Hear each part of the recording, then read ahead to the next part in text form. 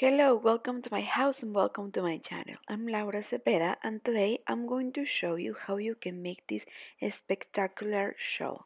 You won't believe how easy it is. I created this shawl with only making these beautiful crannies that I will call them sunflowers cranny. I chose first this color and then I made the combination. I had this material that I have left from previous project, so I decided to use it and to combine with other colors and create this shawl. I will show you the step by step, but before I want to invite all of you to subscribe, to give me a like, to activate the notification bell, and of course to leave me a comment and share this video if you like it. Remember that first I will give you the material list and then the step by step. Thank you so much also for clicking this video. Now, let's start.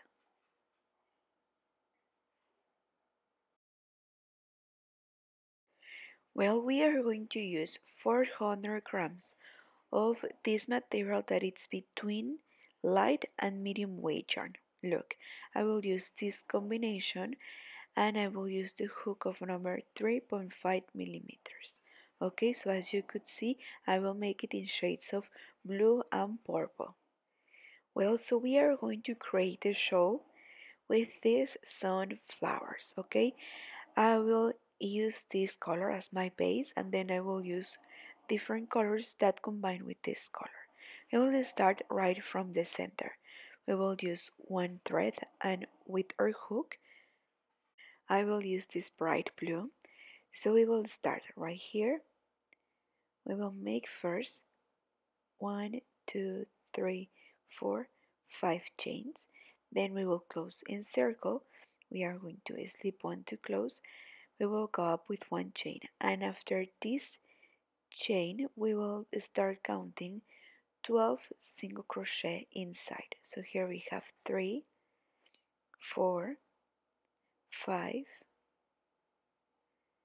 6, 7, 8, 9. We are going to try to fix and to move all the stitches so we can make a space, and like this we can have 12 right here in the center. Once you have 12, we are going to slip one to close. Well, as you could see, we crochet over this thread, so at the end you just can cut it and use a lighter to burn the tips. Now that we are here, we will go up with 30 chains, okay?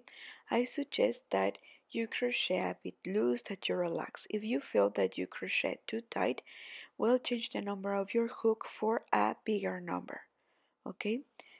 So like this, we are going to continue making until we have 30 chains, okay?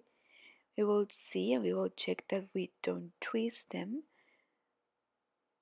So now that we are sure, we will insert the hook right next to it. We are going to make a single crochet. So this will be like the first petal. And we are going to continue making 30 and then single crochet next to it. At the end we must have 12 petals, okay? And the secret here is that you crochet all these petals with the same distance, okay? With 30 chains, they must look the same, okay? At the end we will have 12, and see you there until we finished.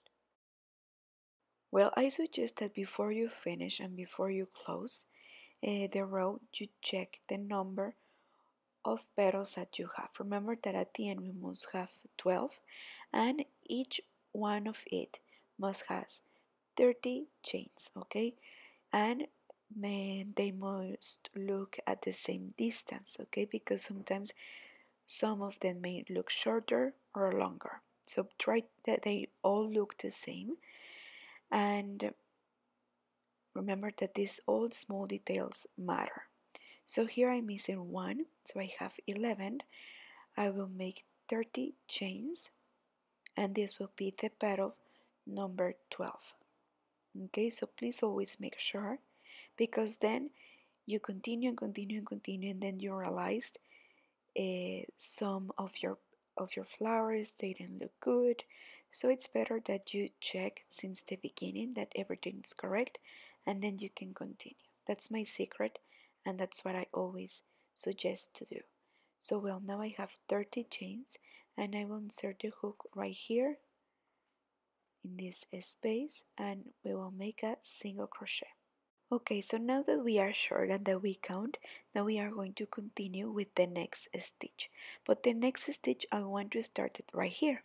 So I will slip one until I arrive right there. Like this we will avoid to cut and to make an extra cut and then to have extra loose threads to hide.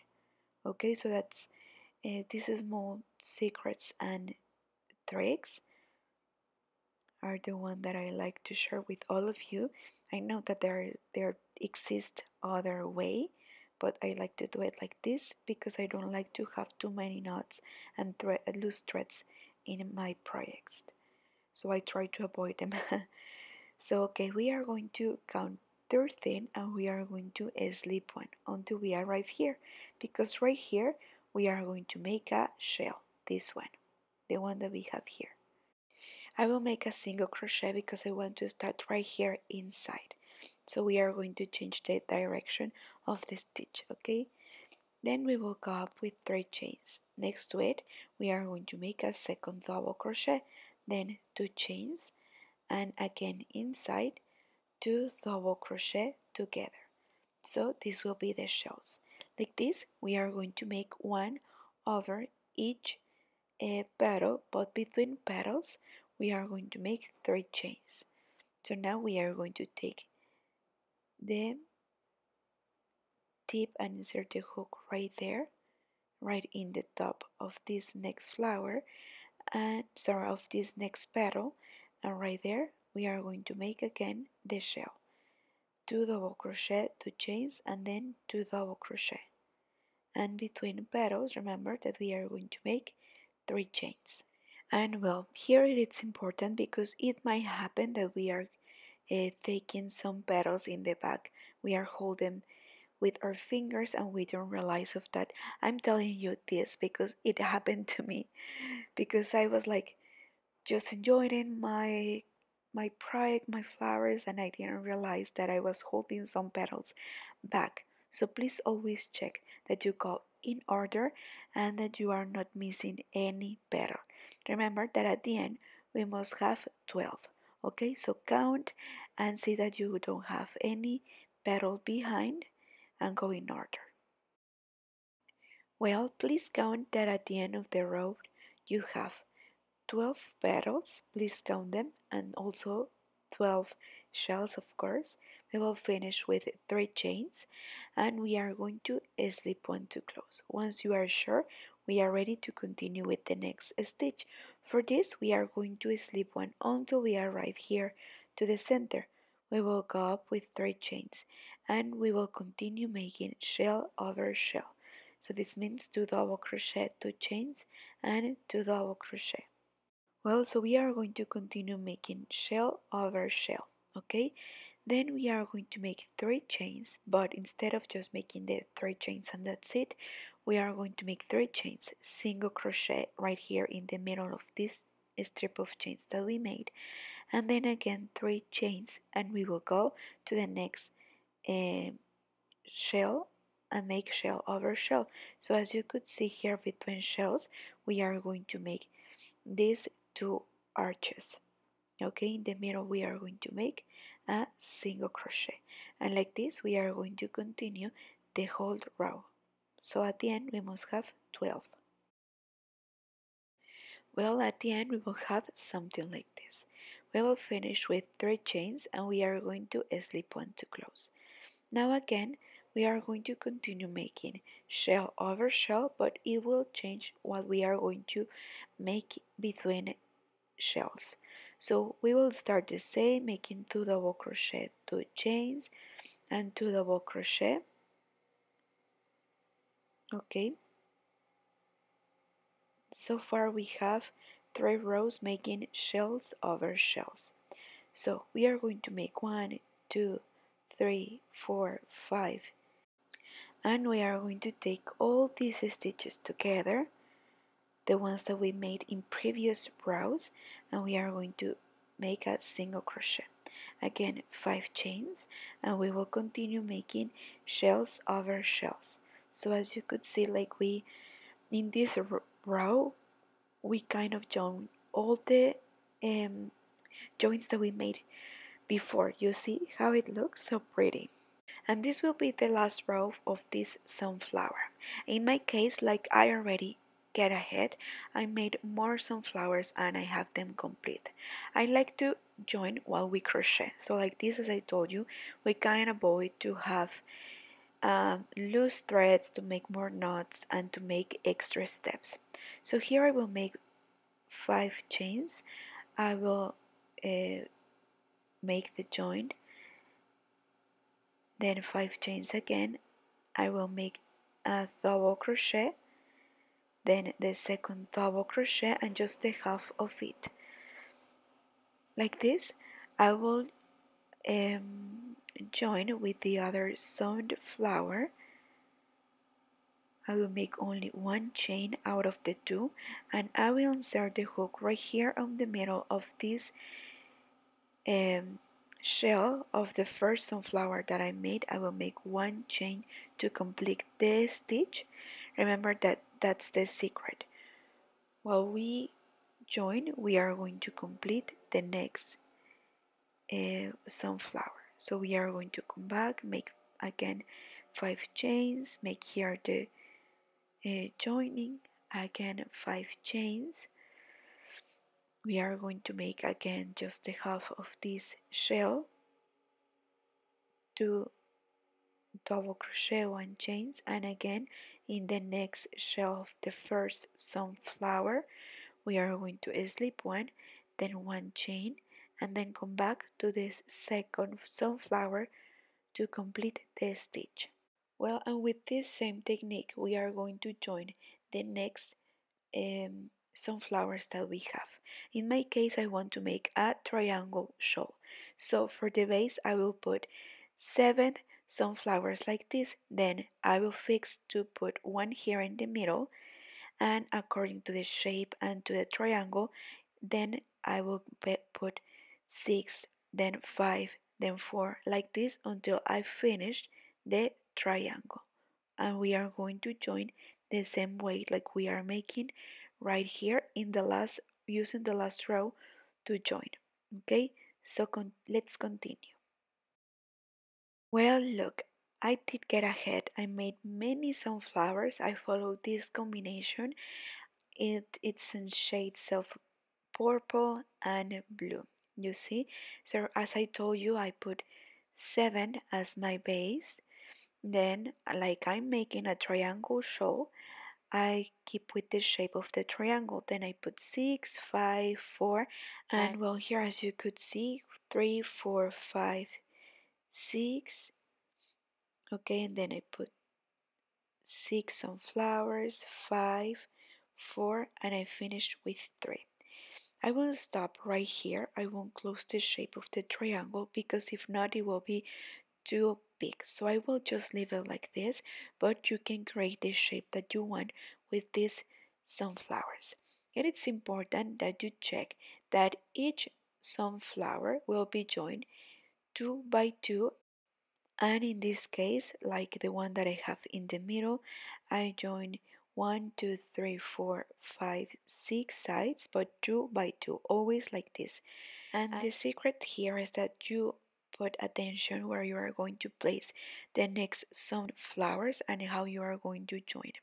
If you follow this tip that I told you to join always 2 by 2, you will figure it out, okay? And you will get the shape that you want. In this case, I made a triangle shawl, but you can make the shape that you want. Maybe you can use these sunflowers to make a blouse, or to make a poncho, or to make a vest, okay? A sweater, or like you want. So in this case, I'm showing you this technique. So now we are going to continue with the rest. Please hide all the threads that you may have.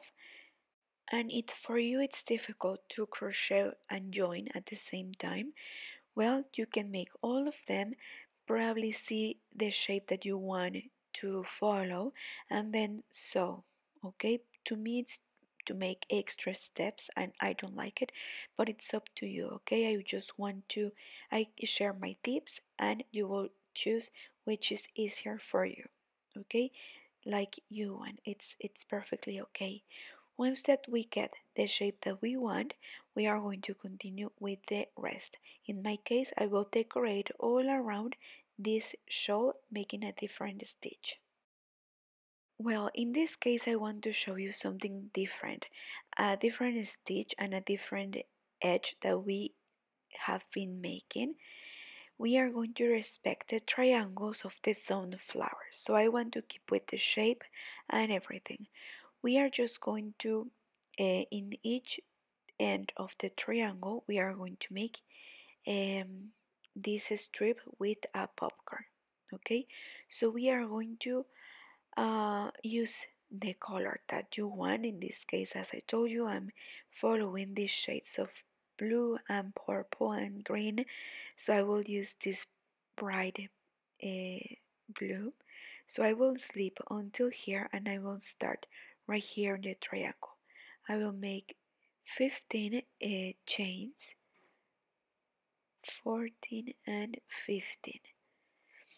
We will turn over and we will count 4, and right here in the 4th chain we will make a double crochet. Right there inside we are going to make 2, 3, 4 and 5. 5 double crochet inside this space. And well, counting the first chains that we made, we will have 6 double crochet.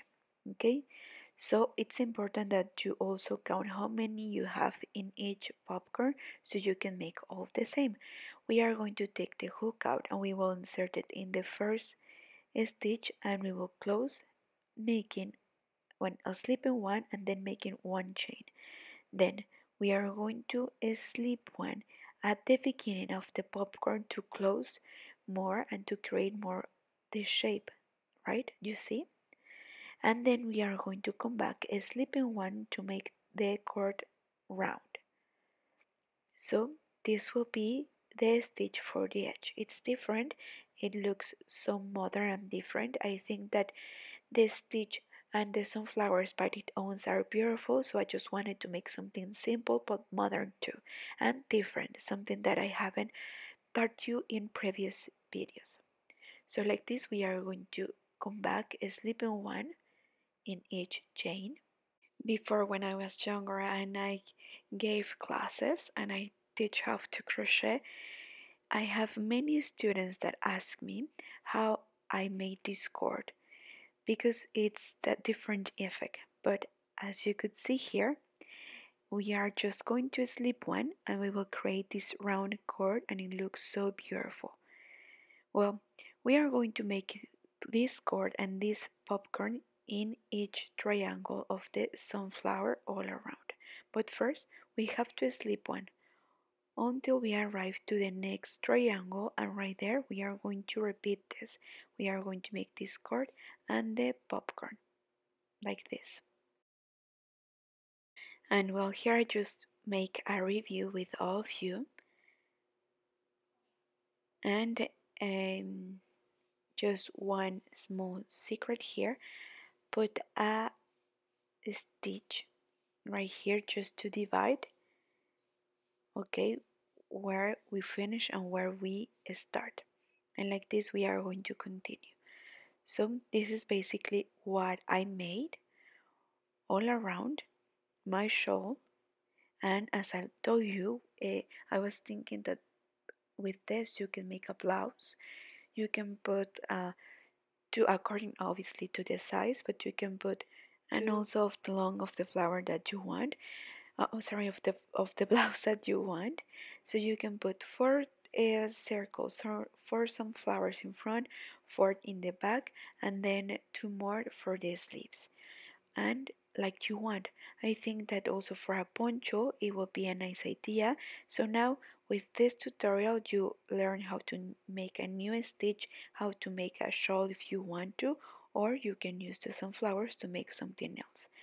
And also I taught you how you can make this different stitch for the edge. It's so different and modern. So remember that here we made 15 chains, and then we came back in the fourth stitch, in the fourth chain, to make the popcorn, and then 5 double crochet inside the same place, and then we took the hook out, and then we made the popcorn. I have to cut because actually today I'm also cleaning, so I know that probably you listen some noises behind, and I'm sorry, but you know that we all make, and especially women, we make many things at the same time. And so this is the case too. So while we are making this beautiful shawl, I'm also doing the laundry. Okay, so here I'm just making a review. I'm just teaching you how you can make this, and this is the steps that we are going to make. Also, I will put this stitch in the top of my shawl too, and all around. So this is basically it, what I will make. I suggest that at the end it will look so much better if you iron it. Be careful, you have to extend all the sunflowers perfectly like you want them to look, because the first time that we iron, it's the most important, because once you iron it for the first time and like that, and you put the sunflowers like that, they will last and they will look like this forever. So I suggest that you use some pins too, and that you extend and you place all the sunflowers like you want them to be. Well, now that we are here we have this joint. In this joint too, I will put this cord with the popcorn. Okay, as I told you, use a protection, use a fabric, humic fabric, and then pass the iron very soft and gently through all these sunflowers. Well, look, here I finished. I put this stitch all around, also in the top too. I love the result. I love the colors. As I told you at the beginning, I used some material that I have left from previous projects. So I made this combination, and you can make the combination that you want. As I told you, I hide all the threads that I have loose, all of them. Remember that it's very important that we hide them with embroidery needle, and then we iron the tips. Like this, your project would last forever. Also, I iron it. Sometimes I use a towel on there, and then I put this, I use some pins, and then I put some humid fabrics, and then I iron. And well, this is the result. I love it, and I love also that you stood with me until the end of the video. Thank you so much for watching. Remember that if you like this video, share it, leave me a comment, and subscribe. Remember that it's completely free and it will really help me. Thank you so much. Bye bye.